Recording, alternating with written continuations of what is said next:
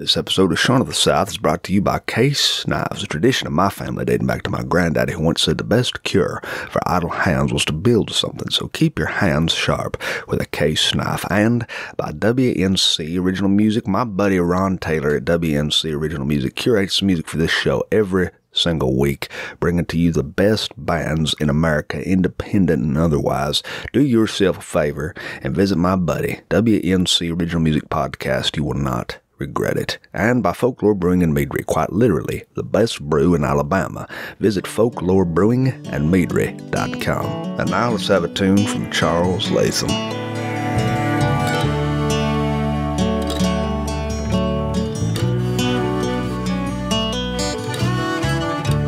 Staring at a blank page and fill it up with dirty words. Gonna write a letter like the kind you never heard, and it's got some 8th grade emotion and some 5th grade spelling mistake. Probably never send it, but I'll stamp it just in case.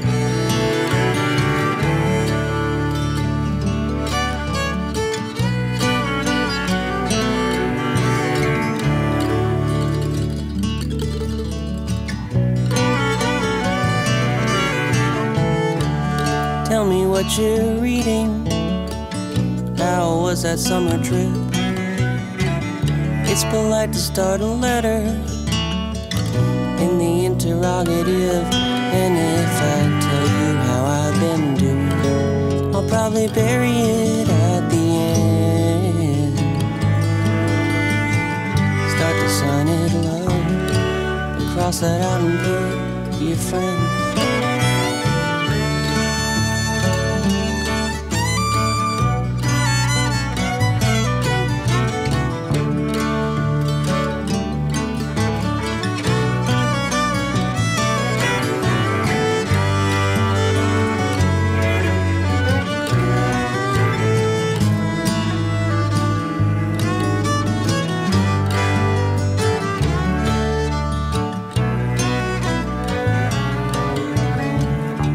Send it by a pigeon, send it Pony Express. I'll wear it into battle, pinned unto my breast, and it's every 3rd word that matters. And if you read between the lines and get a handwriting expert, it's a window to the mind. I may never win the Pulitzer Prize, but I'm crossing all my T's and I'm dotting all the I's. I'm gonna write a good old-fashioned letter.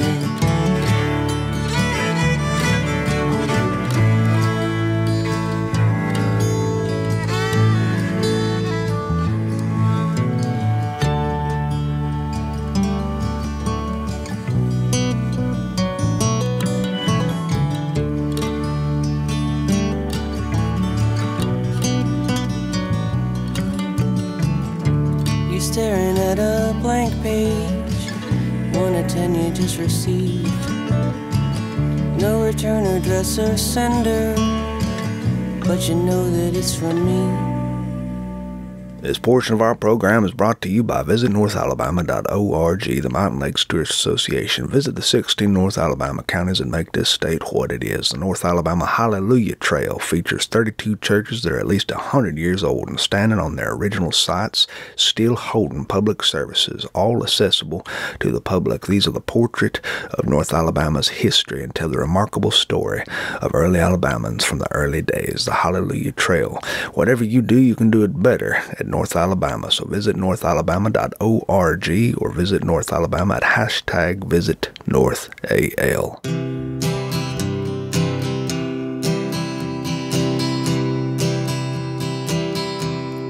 Let me take you for granted, just like air or gravity. All my life support systems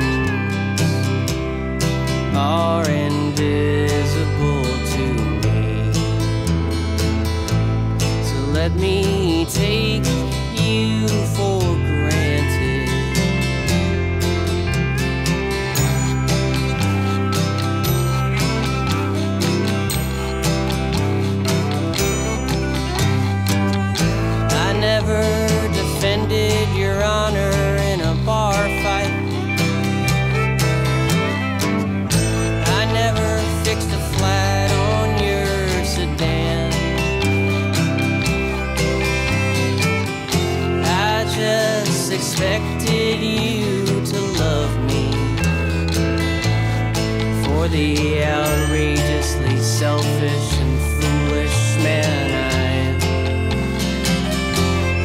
Let me take you for granted.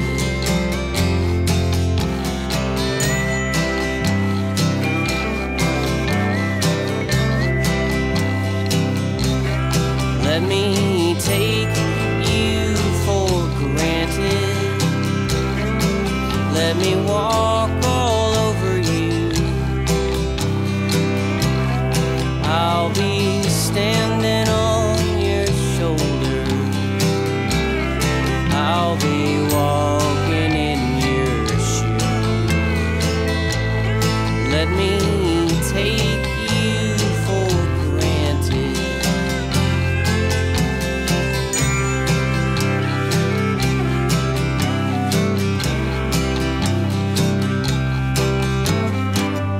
They say you never really get over your first love. Day by day you watch her change into somebody new, without understanding that love's just exchanging little parts of her for little parts of you. And you may take that for granted.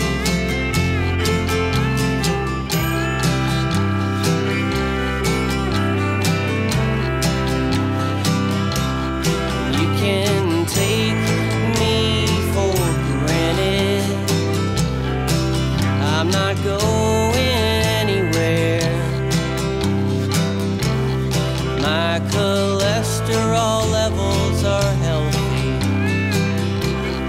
and my prognosis is fair. So you can take me for granted. You can take me for granted. You can take me for granted.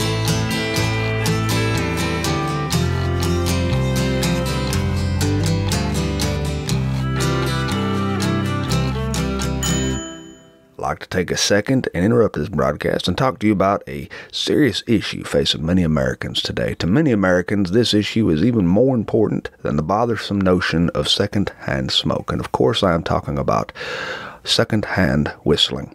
Now, many people on job sites and out in public walking on the sidewalks whistle melodies without a particular melody in mind. This means they are absolutely choosing notes at random and whistling them without any consideration for those standing around them. Whistling a melody without actually having a melody is like speaking without actually using coherent thought, choosing words at random that are totally random neural firings. This is madness, and we ask you to consider those around you before whistling. Please choose a melody that is something recognizable that we can all listen to without pulling our hair out. This has been a message from the Foundation for Whistling Without a Melody.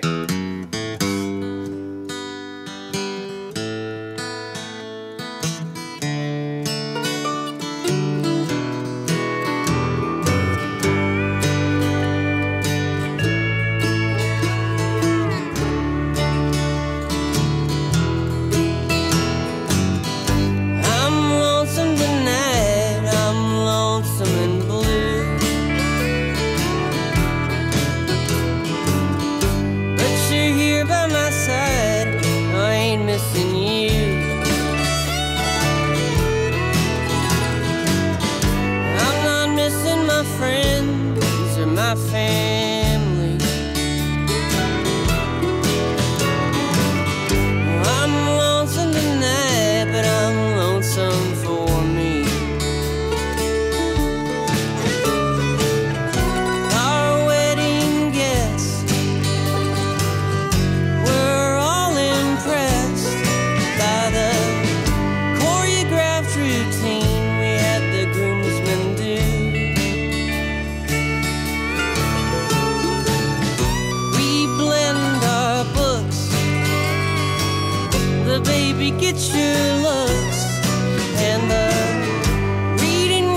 getting painted baby blue. 15 years into my 5-year plan, looking every day more like Peter Pan. But I'm lonesome tonight, oh I'm lonesome blue. But you're here with me now, I ain't missing you. I'm not missing my friends or my family. I'm lonesome tonight, but I'm lonesome for me. I'm lonesome tonight, but I'm lonesome for me. I'm lonesome tonight. I'm lonesome tonight. I'm lonesome tonight, but I'm lonesome for me.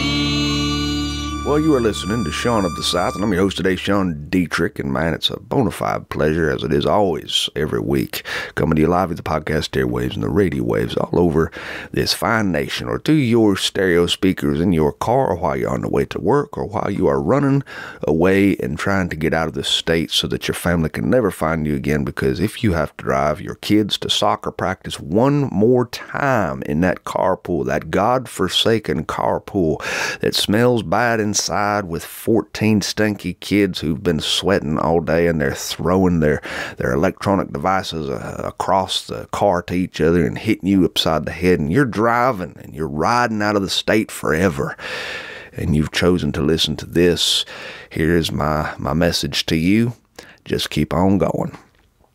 You can always come back a little later. They don't need mom or daddy right now. They can do without you for a little bit. You deserve a little bit of time to yourself, because you're an adult, and adults just deserve this sort of thing. They deserve to be alone every now and then. They deserve to feel as though they are a separate entity in the universe, as opposed to being conjoined to their spouse and their children and their dogs and their cats and their house chores and work and whatever. You deserve to feel like a human being, and sometimes you can't feel that way unless you are all by yourself, and then you start to really feel your adultness come through, and it's hard turning into an adult. You have waited for this for a long time. We grow up through the pain of toddlerhood, where we can't figure out how to use a toilet. And that complicates life a lot. But finally we learn how to do that after suffering and many, many years of training and perfecting our aim. And then we are in our childhood, where we are not part of the human race, really. No child is part of the club. We are always outsiders, looking inside to this adult world, and everything they do and everything they're into, we can't be into, and we're not allowed to hear. And my mother, if she said it once, she said it 100 million times: little pitchers have big ears. I never knew why a pitcher that you would pour water out of would have ears at all. It took me a long time to realize she was saying picture. Little pictures have big ears. That makes even less sense to me, but whatever. Then you leave childhood, and you are now a teenager. This is the worst period of your life, interspersed with the greatest moments of your life. And then after that, you become a quasi-adult, and now it's dangerous territory, because you look like an adult on the outside, but you are a child, or worse, a teenager on the inside, and you think you've got the brain of an adult, but you really don't. You have just figured out how to cut your own lawn and put yourself on a lawn cutting schedule. That is when you really know that adulthood is real. But there is a time in everybody's life, there is a moment in everybody's life when they become a true adult. Now, I'm not talking physically adult. I'm not talking when their body turns into an adult. And I'm not talking about a full entrance into adulthood, such as when you get your driver's license or when you are old enough to argue politics with your father-in-law. No, what I'm talking about is there is a moment in your life when you have ceased to belong to the childhood club, and now you are a full-on adult in your mind. The rest is just catching up. You might have that moment in your life. You might be able to think back and actually pinpoint it. For some people, it's kind of hard to pinpoint, but for me, I know exactly when it happened. I know exactly when it happened. I know exactly the road we was on when it happened. Now, barbecue is very important to my people. Barbecue is paramount. I grew up among barbecue people. Now, I meet a lot of people in my travels. We've gone to 30 states this past year, and I have tasted barbecue in just about every state of the union in my lifetime. And definitely this past year, I've tasted it in over half the states in the United States. And I count this as the greatest privilege of my life. I truly do. I love barbecue. I come from people who, when they had family reunions, would make this huge grill out of cinder blocks in the dirt, one cinder block high, and then they would put the hot coals underneath a big piece of chain link fence slung over these cinder blocks and covered with a big sheet of sheet metal. And they did this because there was no way to find a grill that was big enough to cook for all the hungry fat people in my family. So they had to build this grill, and it was wonderful to watch my father tend that grill. I grew up learning how to respect barbecue. People do barbecue differently. You go in the South, you're going to see pork shoulder, pork butt. This is what you see. You go to Texas, they're gonna barbecue brisket. They don't do a whole lot of pork. You can get good barbecue in Alabama just stopping at these little convenience stores, these little shacks. You can get pulled pork that is just enough to make your hair fall out. You go to Texas, you can go to little gas stations and you can get beef brisket that would just knock your socks off. You go up even higher to South Carolina, they got this different flavor barbecue sauce. You go to North Alabama, you got this white barbecue sauce that a lot of people aren't familiar with. It's made out of Duke's mayonnaise. I'll say no more about it, just research it. If you ain't ever had white barbecue sauce, I love white barbecue sauce. Good God Almighty, have mercy. Well, as a boy, there was nothing more American and important to my family than going to barbecue joints. Now, the barbecue joint is an expressly American thing. They don't have these in Canada. They don't have these in Mexico. I'm not even sure if they have these in Alaska yet, though I'm sure they probably are getting hip to it. No. This is American, the barbecue joint. Now, barbecue joint is not one of them flashy things that you see with the big old neon signs and the fine-looking outside that's made to look old and aged, but really, this is owned by a corporation. I won't name any names, but you know who I'm talking about. There are all sorts of places that sell themselves as barbecue joints. That is not a barbecue joint. That is a franchise. I'm talking about the little tiny pine wood shack way out in the middle of nowhere that is operated by girls and boys who still wear their high school colors while standing behind the cash register. They only have 2 or 3 things on the menu. They make their own barbecue sauce, and when they serve it, sometimes it's a little bit hot. This is a barbecue joint. They hadn't put the sauce away that's sitting on the table in those recycled ketchup bottles in 10 years, and it ain't never killed nobody yet. That's a barbecue joint. And my family used to frequent one particular barbecue joint way out on the edge of town.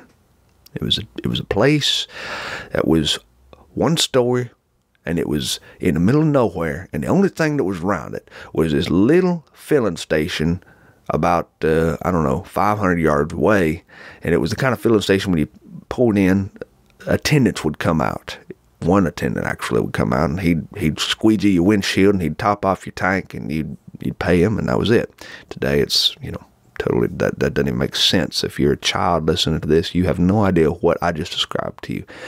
It's called full service gas station. Today it's self-service. You might Google it. It will be interesting to you because there was a time when men used to squeegee your windshield. That's the time I'm taking you back to. This barbecue joint was beautiful. It had all the things going for it that all good barbecue joints should have.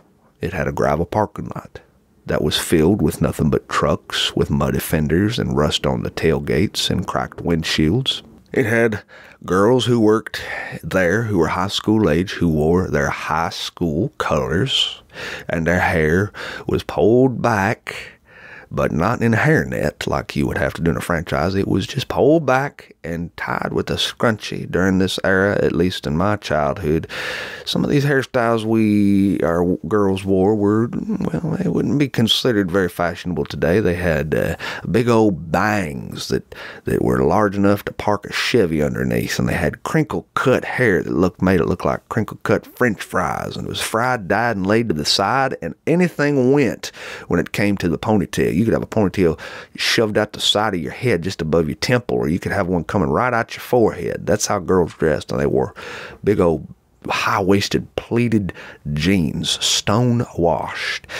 And these girls would run around, and they would serve people in this barbecue joint. My father loved this barbecue joint for one reason, not just the barbecue, but because he was a tightwad. And there were two things in this barbecue joint that appealed to a tightwad. There was one, a salad bar. Now, the salad bar was making its appearance on the national culinary scene during this era. The salad bar you might take for granted today, but back then it was revolutionary. A salad bar featured all-you-can-eat stale vegetables, and you could eat them until Jesus came back and douse them with as much ranch, blue cheese, Thousand Island, or French's salad dressing as you please. Now, I don't know who invented French's salad dressing, but I'd rather lick a mule between the ears and eat French's. My father loved this for that reason, and because at the end of the salad bar, there was something that was pretty revolutionary for the salad bar idea even. It was hot soup. All you can eat salad, all you can eat soup. And one of these soups was cheddar cheese beer soup. I don't know if you've ever had cheddar cheese beer soup. You need to make it one of the goals in your life. Even if you have dairy allergies, you ought to make this your very last meal, if that's the case, because beer cheese soup is incredible. And if you are a tightwad like my father was, you really appreciate it because you can fill up on salad, ranch-style salad dressing, extra cheese, and all sorts of fixings, and then fill up on beer cheese soup. And then all you need to top it off, barbecue-wise, is just this little bitty, piece of pork. Well, he loved this place. My father was tight. A lot of men used to say, his friends, he'd say he was so tight that you could feed him a handful of copper pennies and wait a little bit and get number 2 copper wire out the back end. I'm sorry if that doesn't land well with you. I'm just telling you what people said about him. He really, really was tight. My father was so tight that when he wasn't looking at anything, he took his glasses off.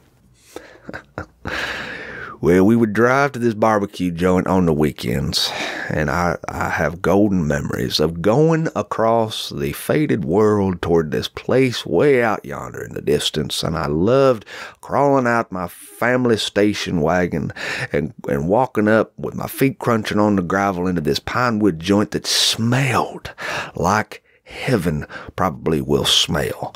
I think the smell of a good barbecue joint with that hickory and pecan smoke wafting into your nostrils is one of the most glorious things ever created.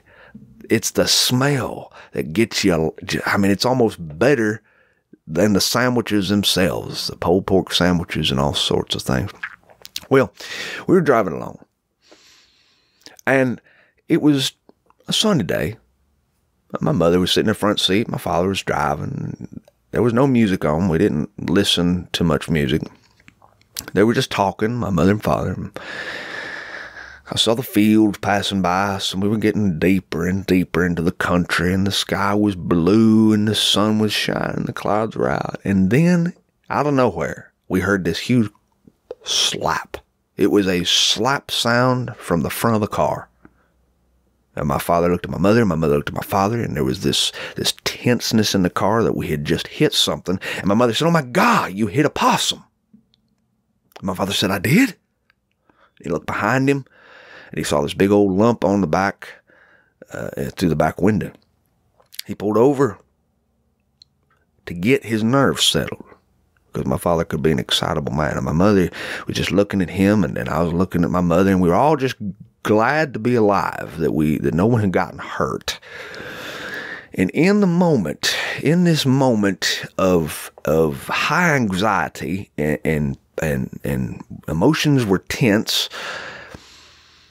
my mother said, "Whew, thank goodness." And my father said, "Thank goodness," or whatever. And I will never forget it. Time slowed down for me.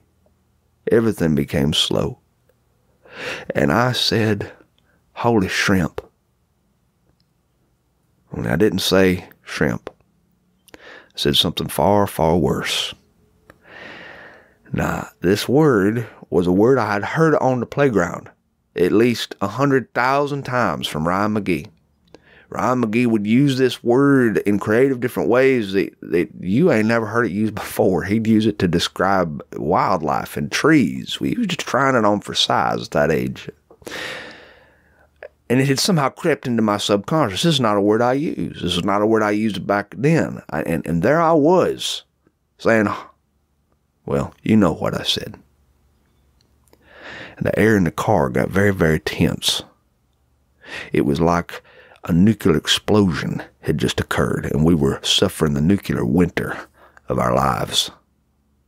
And my mother's face became hard, and my father looked over at her with this mock amazement look of disbelief, and then he turned back to look at me. He said, "What did you say?" Well, I didn't know how to answer that. First of all, I sure as heck fire wasn't going to repeat it. And how do you describe this word without actually using it? And so I slunk in my seat a little bit, and my mother said, "Where did you learn that word?" Oh, it was all over for me. I knew it was going to happen. They were going to, run me out of town or kill me or do something. Kids who cuss don't live to see another birthday, at least not back in this era. Cussing was, we weren't allowed to say all sorts of things that you say today if you're a child. My parents didn't let me say gosh, in public at least, because I was too close to saying God, and that was taking the Lord's name in vain. If I said good Lord, I got in trouble. I was not allowed to say but. Some of my favorite words today are words I wasn't allowed to say. There is a word describing a flatulent sound that the body makes, beginning with an F and ending with a T, and rhymes with the word art, that I was not allowed to say. There was a popular word going around back then, and I won't even tell you the word, because to me it still feels heavy coming out my mouth. But there was a popular show years later that became famous on some of the music network television stations, cable TV stations, and it was called Beavis and that. I wasn't allowed to say that. That was a bad word. Now, I can't really think of why I would want to say it.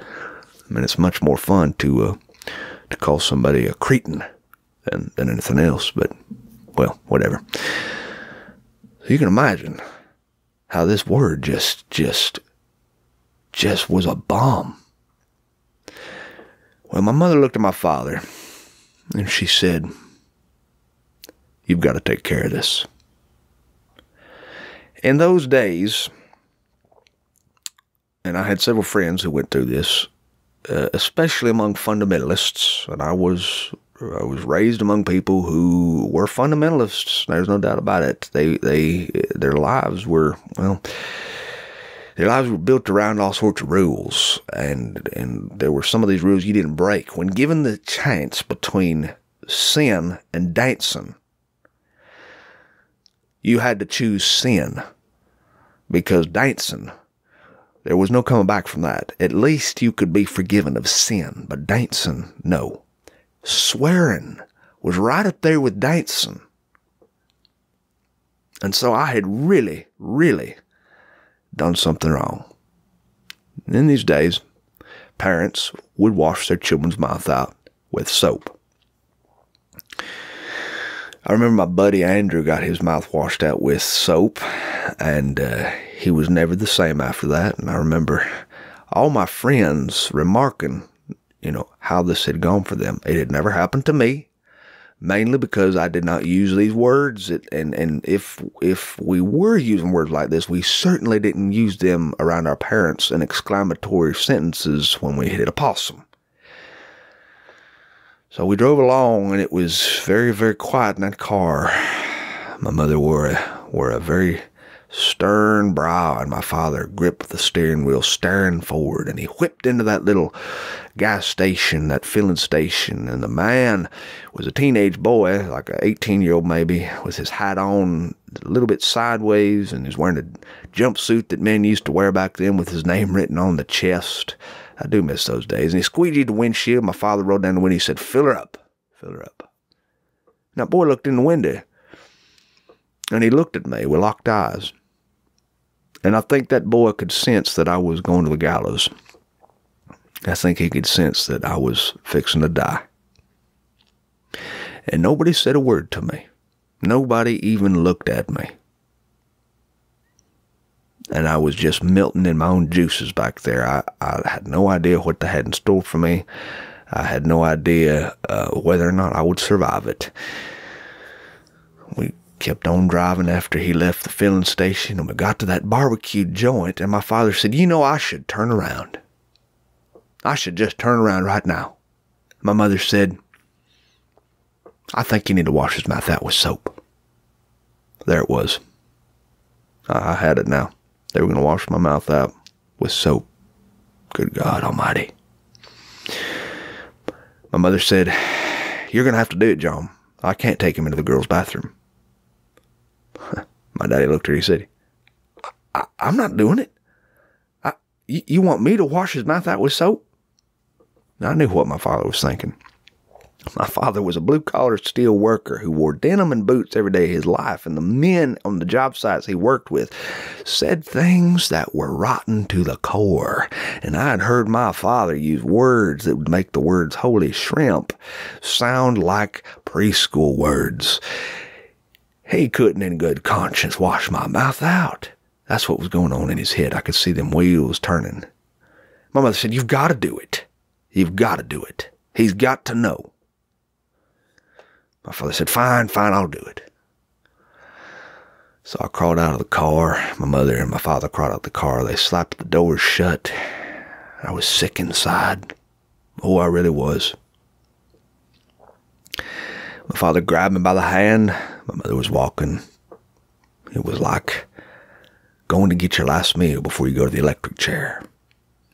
We got into that joint. These smells greeted us. This wonderful smell of smoked pecan and hickory, maybe a touch of mesquite, and the very, very faint smell of sludge that comes from all food service kitchens that gathers on the floor right in the tile grout lines that they sweep up every night and mop up, but it's always there. And the smell of burning meat. That woman behind the counter, she asked what we'd have. My father said, "We'll go sit in the dining room. We'd like a salad bar. We'd like 3 pulled pork sandwiches." And she led us to the dining room, and she gave us the plates for the salad bar. We didn't go back to get new plates back then. That's a relatively new concept. No. We didn't believe in sanitary food service conditions. If one person had the flu, by God, the entire county had the flu, and you got it right there at the salad bar like every good American. Before I could get to the salad bar, my father said, "Come on with me. Let's go to the bathroom."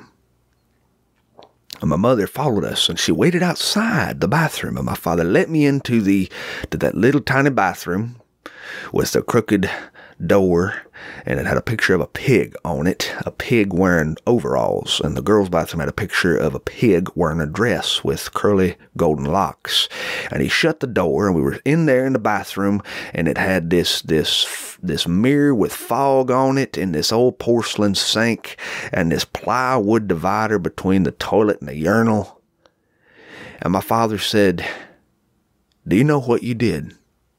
I always asked you if you knew what you did before you got your punishment. And I said, "Yes, sir." He said, "You can't say that word. You realize that?" I said, "Yes, sir." Oh, I was trembling. I knew it was coming. He looked around the bathroom. He knew what he had to do.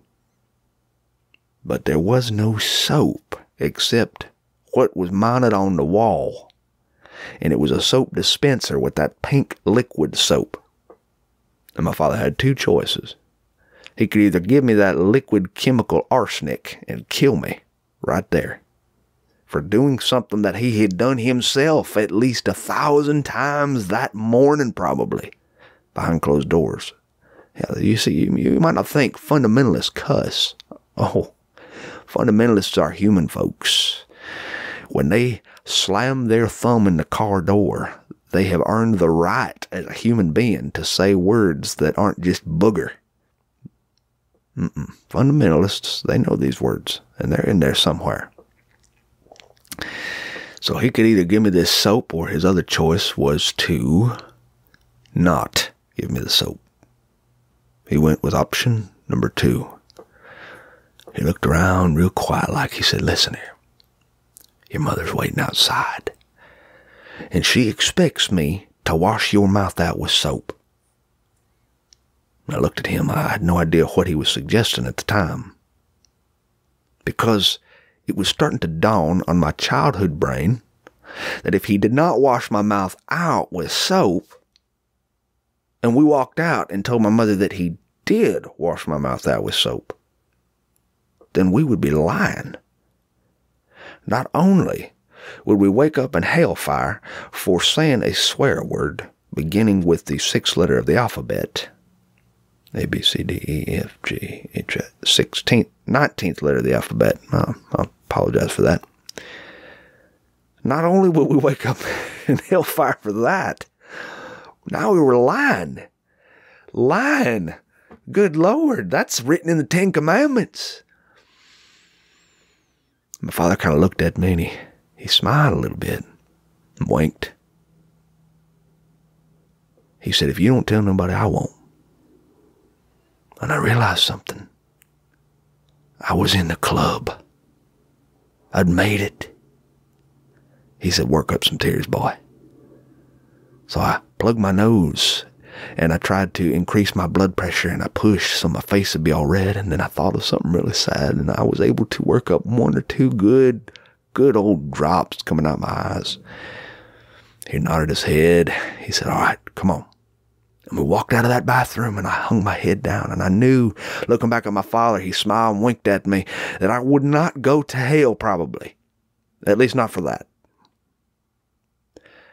And we went out to that salad bar, and I saw my mother fixing her salad, which consisted of 2 pieces of lettuce, 8 pounds of crushed bacon, and 4 gallons of ranch-style salad dressing. And my father ate that beer cheese soup, and so did I. And I tasted the taste of that succulent meat melting inside your mouth, reminding you of what heaven's going to be like. And I was truly an adult forever and ever. Amen. And all I can say to that is, holy shrimp.